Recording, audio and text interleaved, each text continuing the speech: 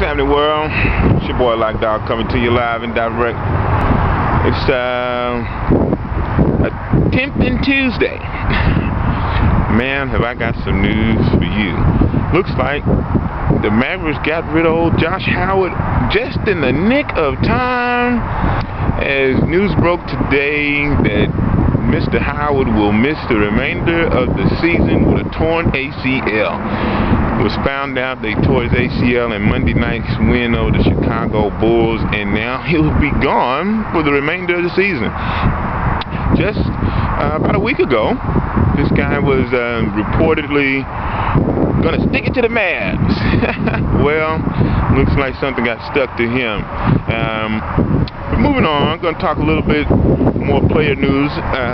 Big name was cut on yesterday in the NFL. One LaDainian Tomlinson of TCU fame and of professional fame with the San Diego Superchargers. LT, once a perennial all-star kind of talent, has lost a step.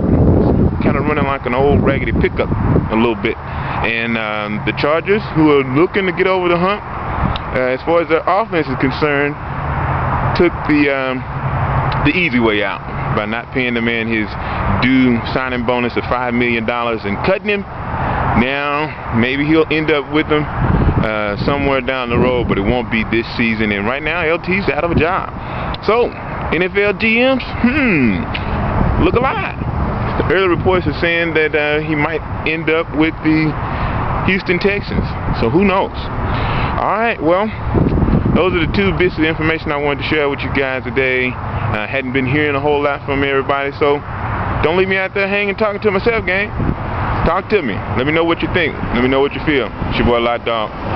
Take care of yourself and don't hurt nobody else. Peace.